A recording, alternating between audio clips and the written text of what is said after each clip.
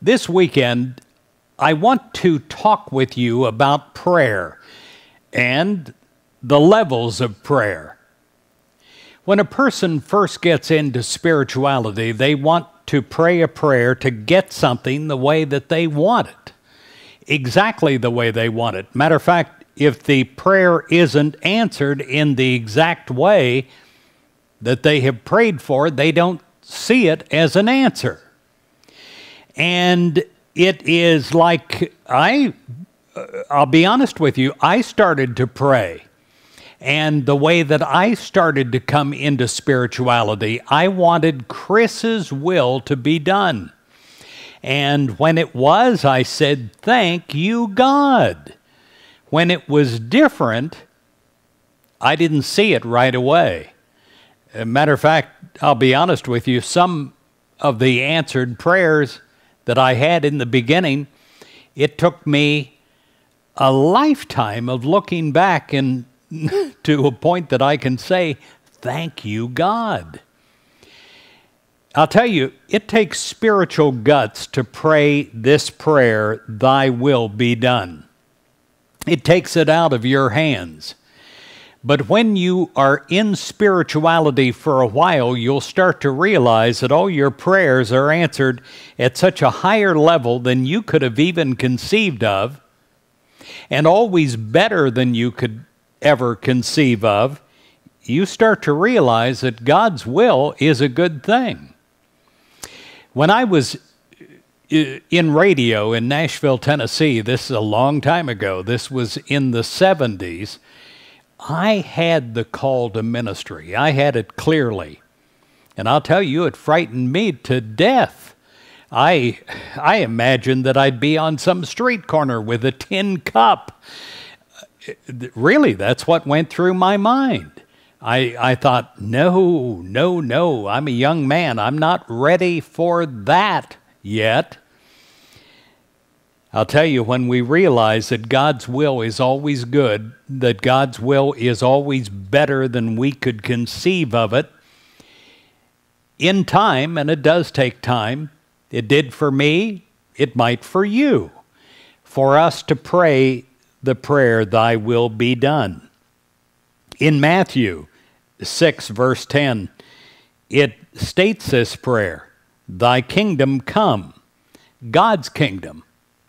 God's kingdom come in your life.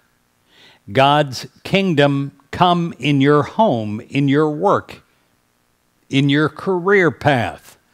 Not a kingdom of confusion and not knowing which way to turn, a kingdom of all good.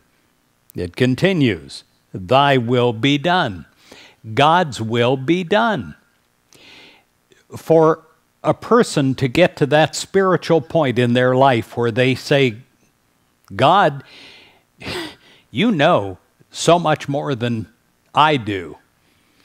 I turn to you and I consent with everything inside of me for your will to be done." And then the last line of this prayer, "On earth as it is in heaven." On earth, in other words, in your life right now, as it is in heaven. The perfection of God comes through. I pray that you are willing to try this, that you welcome and give thanks for God's will of good in your life. You know, if you read insurance policies and so on, it says that God's will is the worst thing that can happen. It's disaster and nonsense. When you pray, "Thy will be done," you are acknowledging God's blessings, God's love. You know that God's will for you is a greater good than you've ever even conceived of in your mind or heart. And you are releasing all doubt about the activity of God's will in your life. You know that God's will for you is good and only good, and with a grateful acceptance, you open wide your mind, your heart, your life to God's will of good. And God gently guides you to ever-increasing good, beyond even that you can imagine right now. God's good is right in the midst of you as radiant life and health. God reveals to you what you need to know in a gentle way, when you need to know it. God's will of good for you, it includes joy, enthusiasm, inspiration. When you pray, "Thy will be done," and the Spirit of God goes before you, guiding you ever forward into new and fulfilling good, your life becomes sweet. Every part of it, every moment of every day of it. God bless you. Thy will be done in your life.